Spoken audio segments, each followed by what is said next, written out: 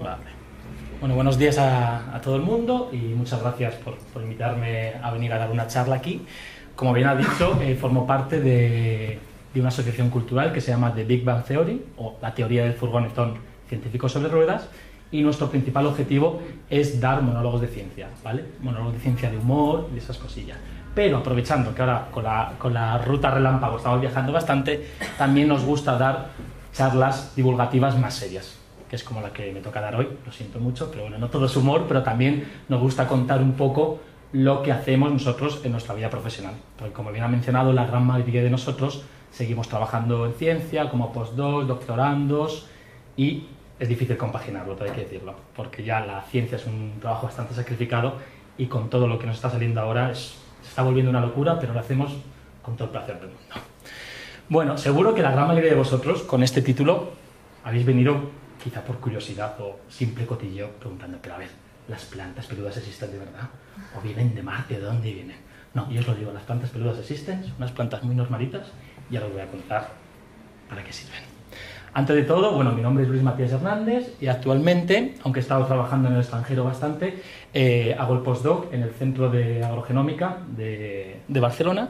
Es un centro que es, digamos, una fusión entre el CSIC, un centro de agroalimentario catalán, y las dos universidades principales de Barcelona, que son la UAB, la Autónoma de Barcelona, y la de Barcelona.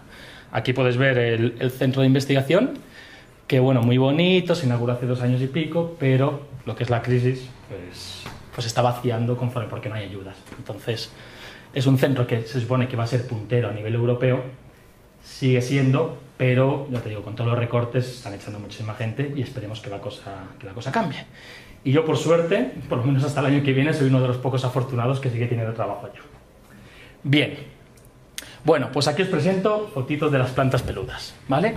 Los pelos de las plantas, los pelillos de las plantas existen prácticamente en todo tipo de plantas. ¿Qué pasa? Que muchas veces no los vemos. ¿Por qué? Porque estos pelillos son muy pequeños y transparentes. Pero creedme que prácticamente el 99% de las plantas tienen pelillos.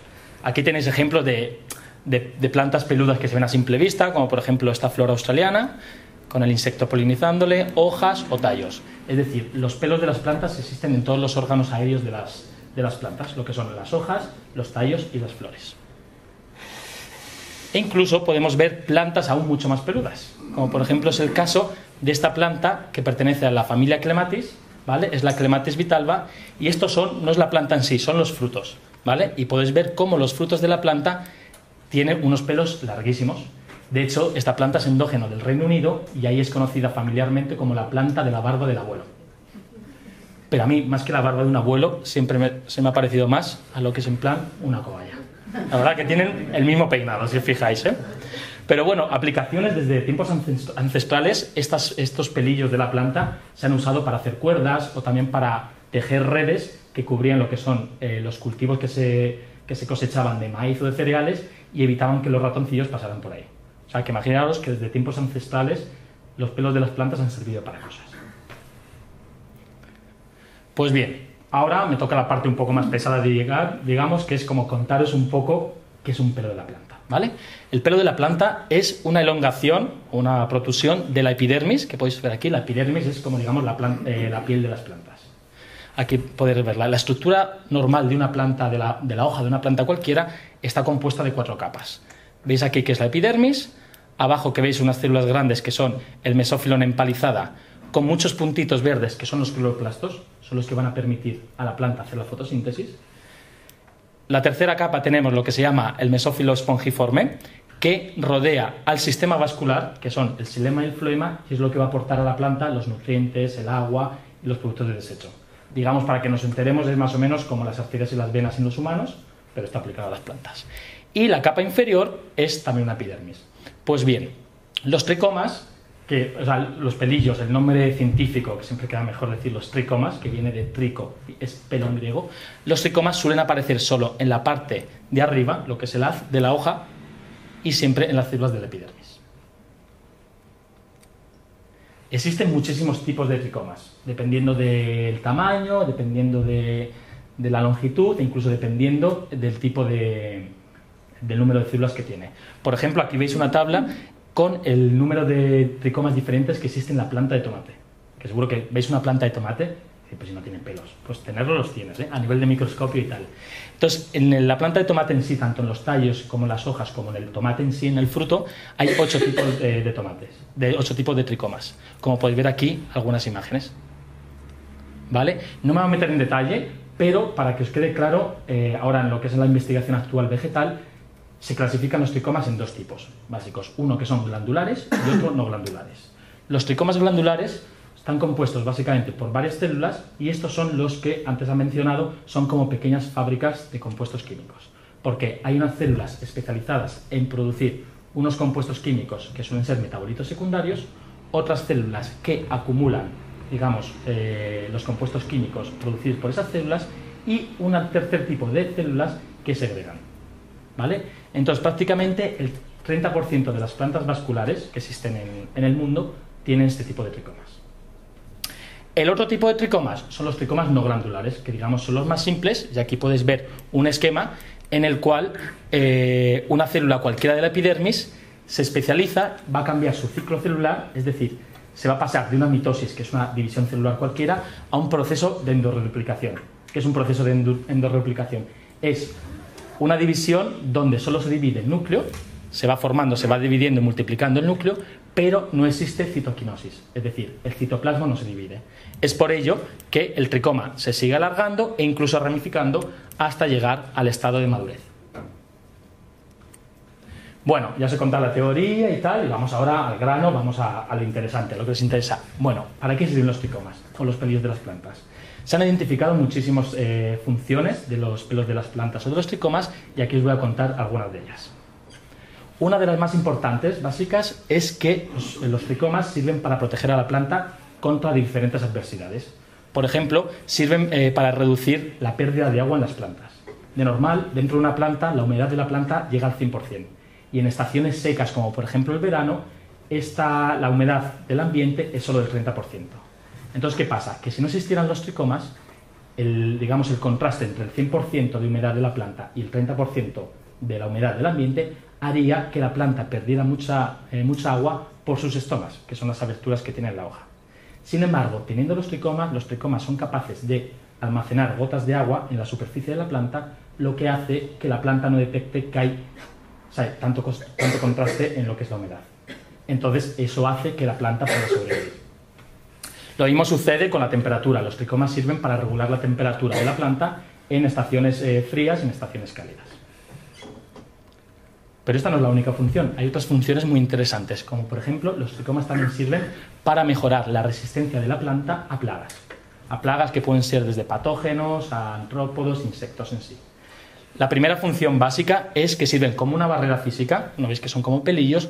Una barrera física a la entrada de los diferentes insectos. Es como en nosotros los humanos, me veis a mí que soy bastante peludillo y tal, que pues los pelos de los animales o de nosotros los humanos también sirven para una barrera física para evitar, por ejemplo, picaduras de mosquitos o de otros insectos.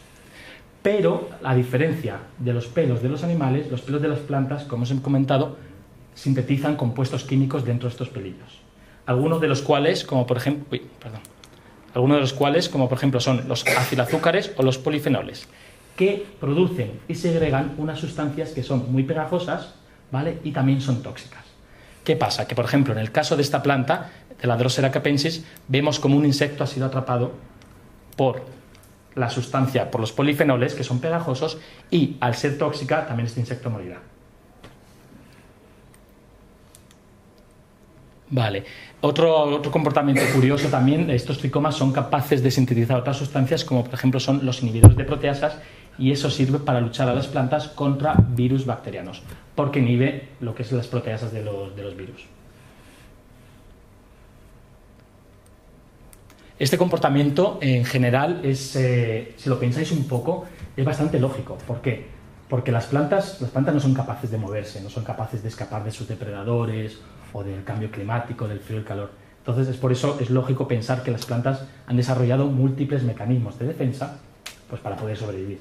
Porque, claro, al no poderse mover, tienen que luchar de un modo pasivo, que al final no es tan pasivo, para luchar contra sus continuos depredadores. Pero tenemos otras aplicaciones bastante curiosas de los tricomas. Como por ejemplo, ya os mencioné anteriormente que el tomate tiene 8 tipos de tricomas. Pues 2 de ellos que están en el fruto son los responsables de producir el aroma típico del tomate. Y no solo eso, aquí veis también el caso de la albahaca o el basílico, que tanto se ha puesto ahora de moda para hacer el pesto y tal.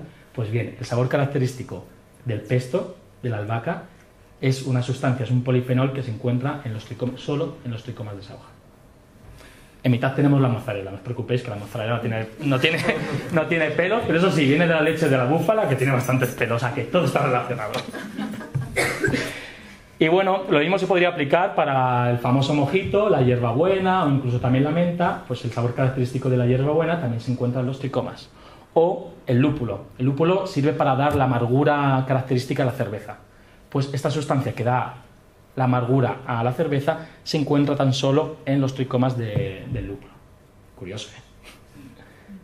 Aparte de eso, también se usa actualmente a nivel industrial para aromas naturales, como por ejemplo aquí veis la planta del tomillo o también la planta de la lavanda, que la veis aquí, pues para productos, pues los famosos jabones a la lavanda, pues que sepáis que cada vez que os lavéis las manos con la lavanda o la ropa, ese olorcito característico viene de los tricomas. Bueno, desde hace años se sigue investigando con los tricomas porque la verdad que es como pues, un sistema de defensa muy curioso de las plantas. Y recientemente, hace pocos años, se descubrió que las plantas, los tricomas de las plantas son capaces de secuestrar metales pesados o químicos tóxicos, lo que hace que las plantas sean muchísimo más tolerantes a esos tipos de químicos que otros organismos vivos. Aquí os cuento, por ejemplo, el caso, el primero que tenéis, que es la planta Leontodon ispirus, que es capaz de secuestrar el calcio. Entonces, es por ello que es capaz de crecer en terrenos muy calcáreos, mientras otras plantas no son capaces de crecer por el simple hecho de que hay un exceso de calcio que puede ser tóxico. O plantas como la nicotiana, que este es el tabaco, también son capaces de segregar y también de captar o de secuestrar cadmio y zinc, que son metales pesados. Y ya por último, como introducción, una de las aplicaciones más interesantes que se están descubriendo actualmente es que los tricomas son capaces de sintetizar y de acumular metabolitos secundarios que podrían tener importantes aplicaciones para la industria farmacéutica. Como por ejemplo tenemos terpenoides que sirven para la defensa, flavonoides protegen a la planta contra rayos ultravioleta, tenemos, como mencionamos, acilazúcares, metilcotonas y alcaloides también. Aquí, por ejemplo, podéis ver los 3 tipos diferentes de tricomas que tiene la planta del cannabis, de la marihuana, ¿vale? Entonces, la famosa THC, lo que es la sustancia psicotrópica, se produce en estos redonditos que veis aquí. Pero la planta de la marihuana también produce otras sustancias bastante interesantes, como ¿veis estos tricomas pequeñitos, que también son redondos pero más naranjitas? Ahí producen otra sustancia que se ha descubierto recientemente que puede ser muy interesante para tratar enfermedades como bipolarismo, como también las náuseas, incluso también se ha encontrado que puede tener propiedades para matar a las células cancerígenas.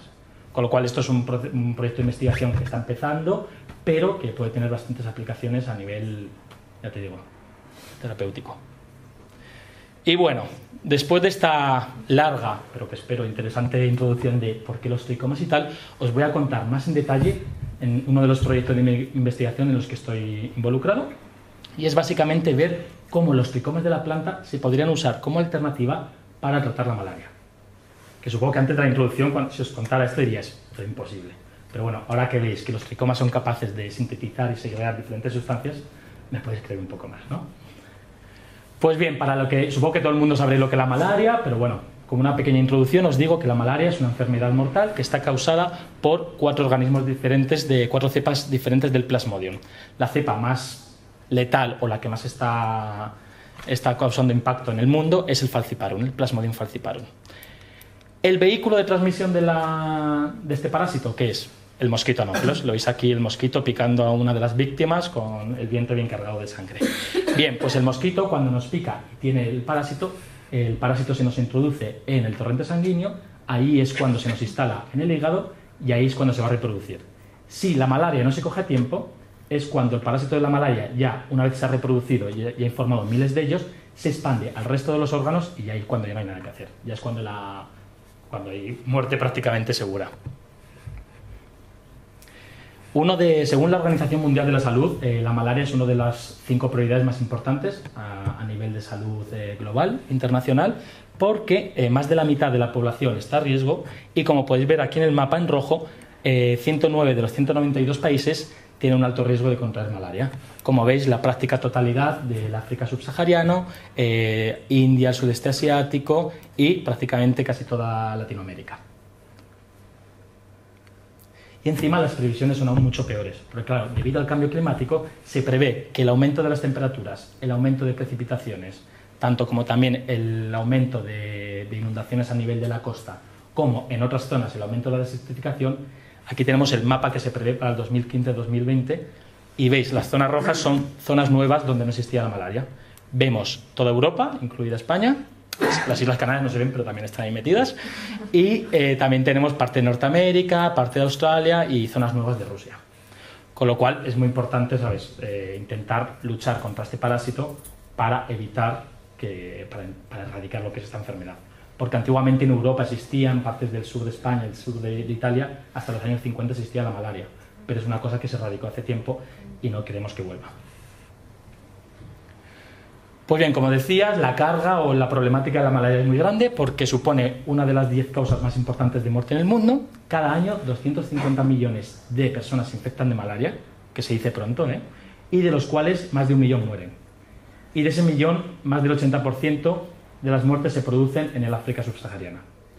¿Esto qué supone? Supone una gran pérdida económica en esos países que ya de por sí están bastante empobrecidos. Entonces, es muy importante hacer un esfuerzo para erradicar sobre todo la malaria en países en desarrollo. Pero una de las problemáticas más importantes que se ha encontrado últimamente es que el parásito de la malaria se ha hecho resistente al antimalárico que mayormente se ha usado, que es la quinina o la cloroquina. Aquí podéis ver en el mapa los países que están en puntitos donde el parásito de la malaria, el Plasmodium falciparum, se ha hecho resistente a la quinina. Veis prácticamente toda África, gran parte de Sudamérica y la parte de India y Pakistán, y algunas partes de Borneo. Y lo peor de todo es que encima en muchos gobiernos, en muchos países de África siguen usando este tratamiento, sabiendo que no sirve para nada. Con lo cual esto lo que hace es encima que el parásito mute mucho más rápido y donde las zonas que no son resistentes se expanda para allá también. Entonces, ¿qué es importante? Es importante, claro, este hecho se debió básicamente a un uso incontrolado y sin regulación de este tratamiento a las farmacéuticas que vendían a diferentes países. ¿Qué pasaba? Que países, como muchos países africanos, para poder cubrir a un mayor número de gente, en vez de usar el 100% del tratamiento, usaban un 60-70% del tratamiento, para poder llegar a más gente. ¿Qué pasa? Esto hizo que el parásito muchas veces sobreviviera en las víctimas y lo que hiciera fuera aumentar lo que es en plan la evolución y el parásito se hiciera de un modo mucho más rápido resistente. Por lo tanto, es muy importante la prevención ahora mismo. Uno de los factores que la Organización Mundial de la Salud propone es, más que tratar, prevenir, ¿vale? Porque ahora hay nuevas sustancias antimaláricas que se han descubierto, entonces lo que tenemos que intentar evitar es que el parásito de la malaria se haga resistente a estas nuevas sustancias. Además, bueno, aunque habréis oído hablar siempre en los medios de comunicación sobre la vacuna de la malaria, si sale o no sale, se han hecho muchos esfuerzos, el proceso, la investigación va para adelante, pero aún se necesitan muchísimos años para tener una vacuna de la malaria real. Con lo cual, actualmente la Organización Mundial de la Salud recomienda el uso de un tratamiento que se llama ACT, que viene de Artemisinin Combination Therapy, que usa una nueva potente sustancia antimalárica, que es artemisinina, pero a la vez combinándola con otras sustancias antimaláricas que usen dos mecanismos bioquímicos diferentes para matar al Plasmodium. Entonces, así se intenta evitar que se cree una resistencia precoz, ¿vale? Entonces, no sé si habíais oído hablar de lo que era la artemisinina y tal, pero os lo voy a contar ahora. ¿De dónde sale esta artemisinina? La única fuente natural que produce la artemisinina es una planta, ¿vale? Una planta que se llama Artemisia annua y es una planta que existe, bueno, en China se lleva usando en la medicina tradicional china desde hace más de 1000 años. Lo bueno de esta planta, que crece en prácticamente todos los ambientes, desde ambientes mucho más áridos, ambientes muy húmedos o tropicales.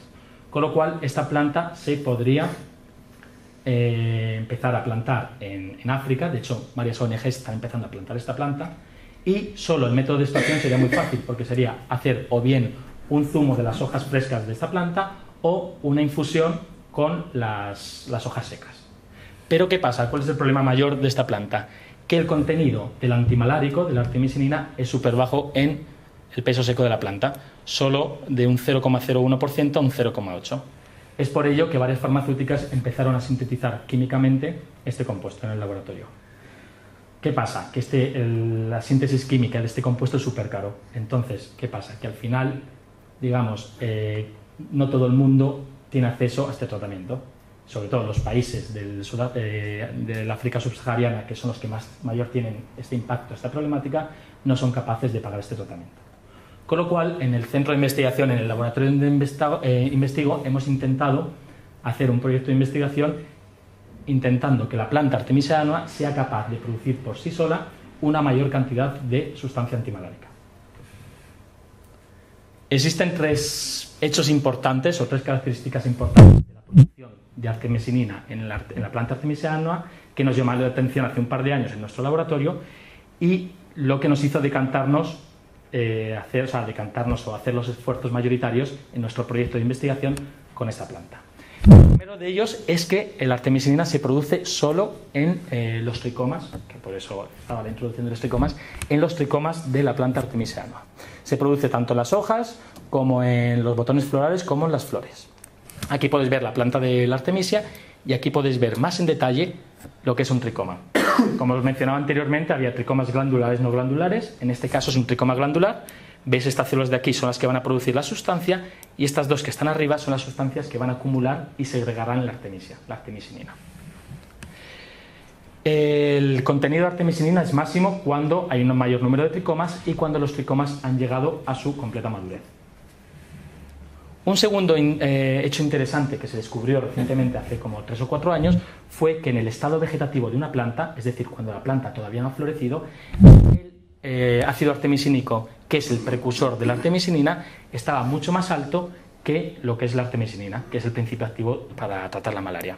Como podéis ver aquí, lo veis en gris clarito, vemos cómo el precursor es mucho más alto. Pero justo cuando el momento de la floración, algo se desencadenaba que hacía que la artemisinina, el principio activo, la sustancia activa, creciera muchísimo más, como podéis ver aquí en la flor.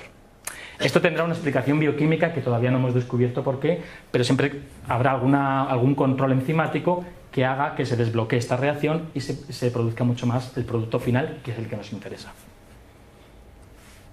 Pues bien, el tercer factor importante que nos hizo pensar vamos a lanzarnos hacia este proyecto fue que rociando a la planta con gibberelinas, que es una hormona vegetal, producíamos 3 o 4 veces más antimalárico en la planta que una planta normal estándar, ¿vale? Esto quizá la explicación viene por el hecho, no me voy a meter en detalle en esto, pero viene por el hecho de que tanto la gibberelina, la hormona, como la artemisinina, que es el antimalárico, comparten el proceso de síntesis hasta un precursor común, que es el farnesil pirofosfato, y una vez allí se ramifican en 2 vías diferentes. ¿Qué pasa? Que quizá al echar mucho gibberelina extra, el exceso de la gibberelina, que al final es carbón, hace que la reacción se decante más hacia la artemisinina. Es una explicación, todavía no está comprobado, pero el hecho importante, lo que nos interesa a nosotros, es saber que cuando hay mucha gibberelina, la planta produce mucho más antimalárico. Bueno, pues tener en mente estos 3 factores importantes. Y ahora, bueno, no sé, como aquí es un poco un pupurrí, que es un centro de investigación sobre más marítimo, no sé si habéis oído muchas charlas sobre lo que es la investigación de plantas, pero yo os lo cuento. La investigación de plantas usa una planta modelo que se llama Arabidopsis thaliana, ¿vale? Es más o menos como en la investigación de humanos, que usan siempre un ratoncito para hacer los experimentos y después, una vez que saben los resultados, los extrapolan para ver si esos genes si hacen la misma función en los humanos. Pues bien, nosotros a nivel agrícola usamos primero la Arabidopsis thaliana, que es una planta muy pequeñita y que es muy fácil de manipular genéticamente, y lo más importante es que esta planta tiene un ciclo vital muy corto. En 5 o 6 semanas ha florecido y en 2 meses ya tenemos las semillas de la siguiente generación maduras. ¿Qué pasa? Que otras plantas de mayor interés agrogenómico, como podría ser el maíz, el arroz o incluso farmacéutico, la artemisia, tardan muchísimo más en florecer y en producir las semillas, con lo cual todo eso haría mucho más lento lo que es en plan la investigación. Entonces, primero lo aplicamos en la Arabidopsis y si funciona, lo hacemos en otras plantas. Bueno, pues hace un par de años, cuando llegué al laboratorio, nos dimos cuenta que un par de genes, que se llaman tempranillo 1 y tempranillo 2, eran responsables de, ya contaré por qué se llaman tempranillos después, que tiene un nombre gracioso, eran capaces de reprimir la formación de tricomas en la planta modelo, en la Arabidopsis thaliana, ¿vale? Aquí podéis ver una planta silvestre, que nosotros llamamos wild type, que contiene, veis aquí los pelillos, los tricomas, ¿vale? Esto es una planta normal. Sin embargo, cuando quitábamos los dos genes, el tempranillo 1 y tempranillo 2, este doble mutante producía un mayor número de tricomas y los tricomas eran mucho más grandes. Contrariamente, cuando sobreexpresamos una de estas dos proteínas, sea TEN1 o TEN2 separadamente, las flores, como veis aquí, los tricomas no aparecían. Eran flores totalmente calvas. Y lo mismo sucedía, como podéis ver en esta gráfica, con las hojas de la planta. Podéis ver en la planta silvestre que las hojas prácticamente producen en torno a 150 tricomas, mientras en el doble mutante producía el doble y en la sobreexpresión de TEN1 y TEN2 prácticamente producían 3 o 4. Bueno, nos dedicamos a investigar un poco. Aquí en esta parte no me voy a entrar en detalle de técnicas ni nada, pero bueno, queríamos ver si verdaderamente los tempranillos tenían una función directa en la formación e iniciación de tricomas. Entonces queríamos ver si verdaderamente estos genes estaban expresados en los tricomas de las plantas. Y como podéis ver en estas fotos, podéis ver en el caso del TEN1, como está específicamente no solo en toda la planta, pero también está expresado en los tricomas. Sin embargo, TEN2 parece que es un gen que es mucho más específico de los tricomas, como podéis ver aquí. ¿Veis estos puntitos? No se ve mucho en detalle, pero bueno, son tricomas.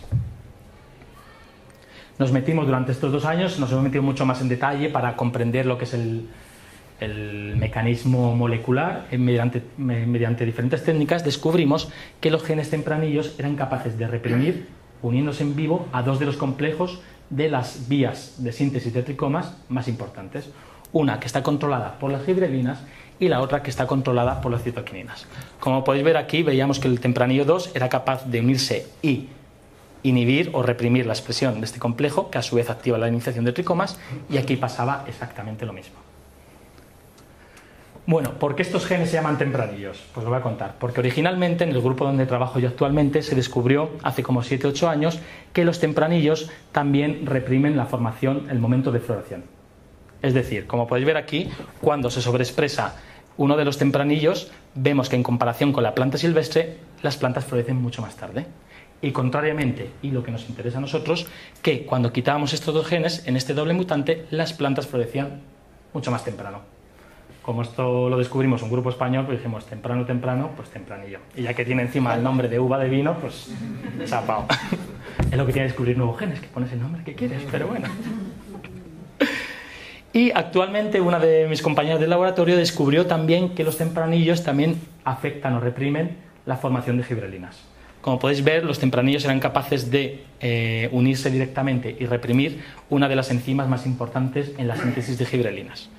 Aquí podéis, bueno, no entro en detalle, podéis ver la expresión de esta enzima en la planta wild type, aquí en blanco, y aquí en los diferentes mutantes. Bueno, y ahora, yo sé que os he contado ahora mismo muchísima información, pero bueno, ahora quiero que asimiléis y digeráis toda la información que os he contado, ¿vale? ¿Qué sabemos hasta ahora en la planta modelo, en Arabidopsis thaliana?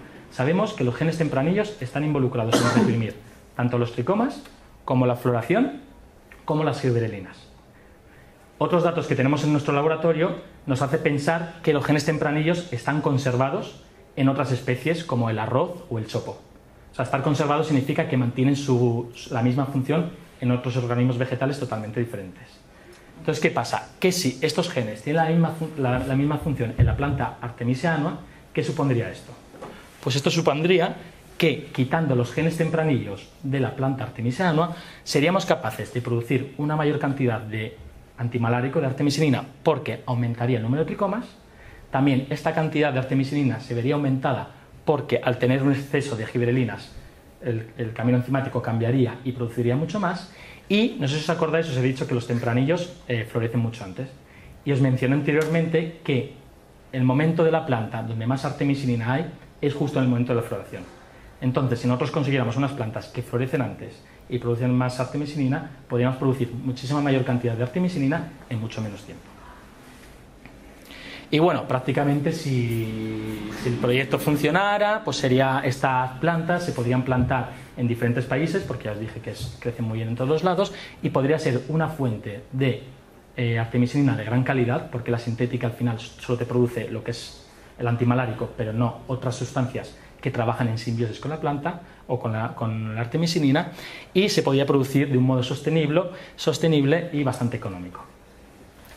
Y sobre todo, pues la idea es, una vez que encontremos y confirmemos los resultados que más o menos estamos encontrando, sería empezar, haríamos unas colaboraciones con Mozambique, con Sudáfrica, para intentar empezar a plantar ahí las plantas. Y bueno, ya para terminar, os voy a meter ahora el rollaco de esta es la parte seria de lo que es la divulgación científica. Pero ahora, aprovechando que estamos en Canarias, vamos a hacer una rutilla, tanto en teatros como en bares, tanto aquí en Gran Canaria como en Tenerife. Entonces, bueno, no sé si estaréis disponibles esta noche, pero esta noche actuamos a las 9:30 en el Café Arte Gallinero, o si no, no tenéis excusa, porque el sábado estamos en el Museo Elder, a eso de las 7, creo. Y si os aburrís y queréis ir aquí a la laguna, pues también os podéis ir a ver. Pero bueno, muchas gracias por todo.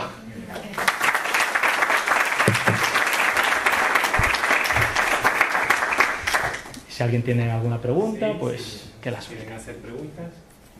Mira, por ahí. Sí, te quería preguntar si, aparte de Artemisia annua, ¿han mirado otras especies del género Artemisia? No, porque hay, de hecho el género Artemisia se encuentra por todo el mundo. En Canarias hay, en Pirineos también hay otra planta, pero solo hay poquísimas variedades, que justo la Artemisia annua, que crece en China, también hay otra especie en Irán, son las únicas que producen esta sustancia que es antimalárica.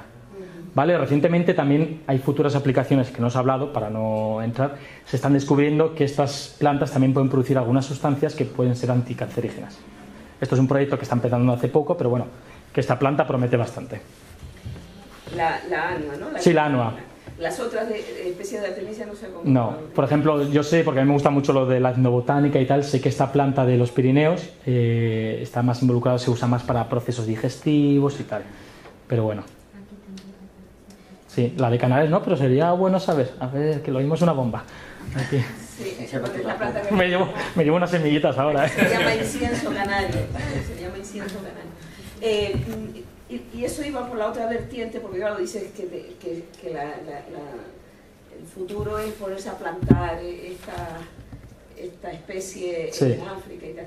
Con esas cosas yo creo que hay que tener un poquito de cuidado, ¿no? Sí, no, o sea, lo he dicho así muy a la ligera, pero... Efectos sobre la flora propia de... Claro, no, entonces el proceso que se haría, que ya es un proyecto escrito, no sé si saldrá o no, es hacerlo en invernaderos todo cerrado, lógicamente. O sea, son unos invernaderos que cuestan poco, como la planta no hace falta ni... Lo que más cuesta un invernadero es la luz. Ahí la planta crece muy bien. Entonces todo el proceso sería encerrado en invernadero hasta que la hoja se secara, para no... ¿Sabes? Porque al final está modificada genéticamente. No se mete nada, sino se quitan 2 genes. O sea, no es lo... Pero que habría que cumplir todas las regulaciones. Pero bueno, después la hoja seca, y aparte lo bueno que todas estas plantas se podrían hacer como pequeñas cooperativas, que es la idea, no ni grandes empresas ni nada, pequeñas cooperativas, y que cada barrio se hiciera eso. O sea, alguien se dedicara, secaran las hojas, es un proceso súper fácil de extracción. Sí, pero es un punto importante que crea bastante controversia muchas veces. ¿La supresión de estos genes solo afecta la producción de estos tricomas o también, no sé, está esos genes suprimir una cosa, altera otras cosas de la planta? Vale, mira, estos genes son un tipo de genes que se llaman factores transcripcionales, es decir, que afectan la regulación de otros genes. Entonces, por ahora hemos descubierto que esto es tempranillo, o sea, afectan la floración, los tricomas y las gibrelinas, pero posiblemente afectan otras hormonas, estamos viendo como pueden ser citoquininas y tal. El problema es, ¿sabes?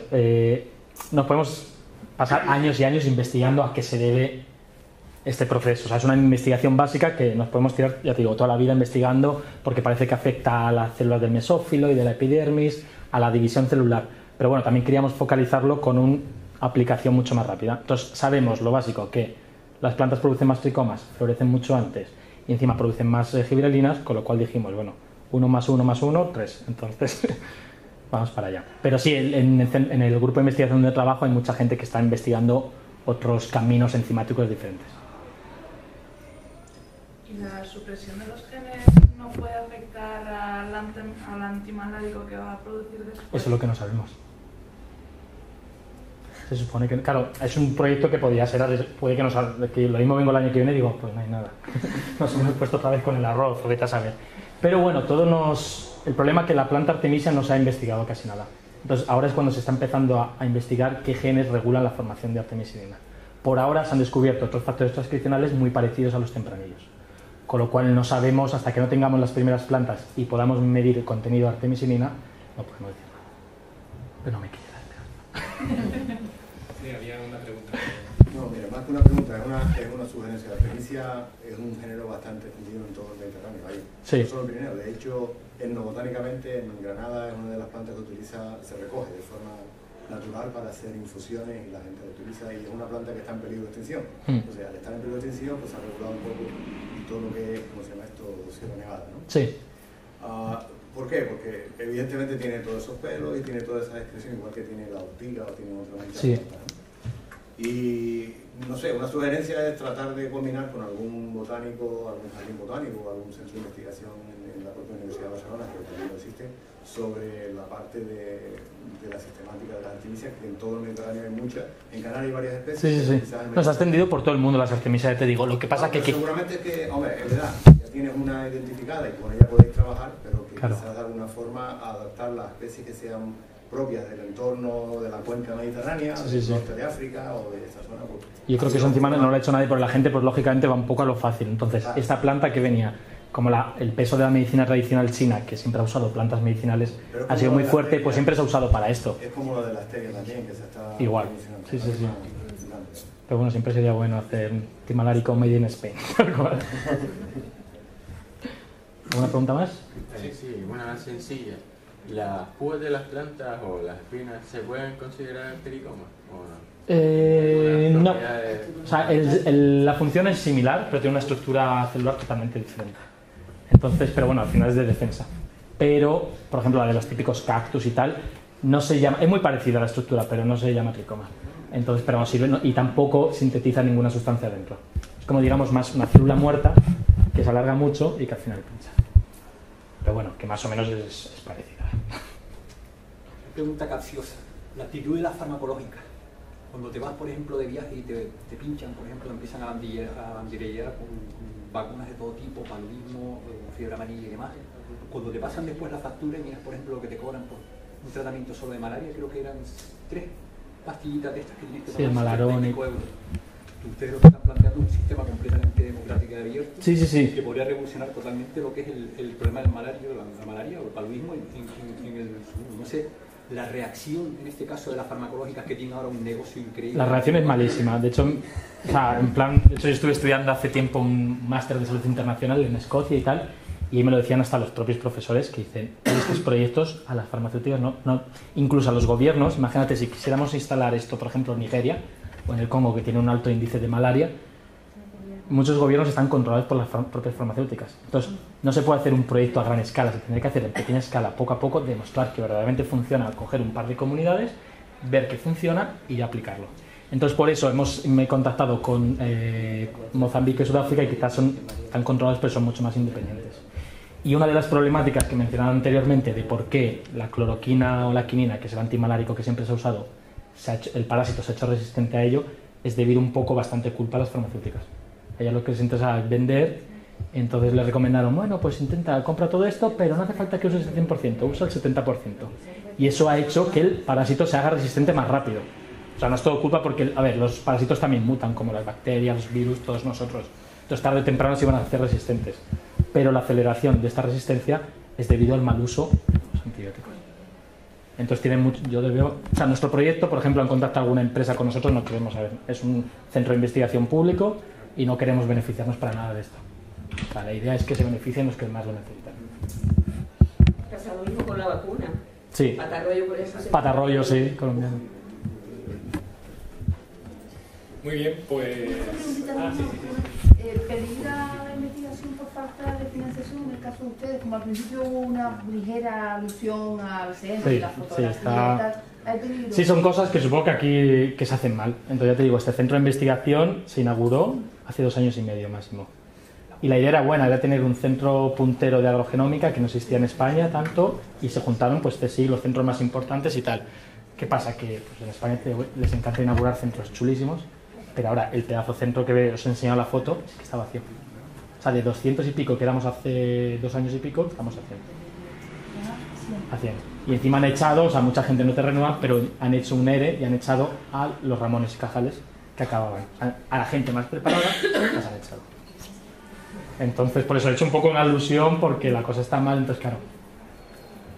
Bueno, pero pasa en todos los lados, pero claro, es una cosa que también hay que decir, que no todo es bonito, y muchas veces a mí me daría pena dejar este proyecto a mitad, que a mi jefa le echaran o que no renovaran a ninguno de nosotros, porque somos 3 en el laboratorio, y proyectos como estos que podrían servir para cosas, se quedarán, pues eso, en el frigorífico en unos 20, encerrados y ya está.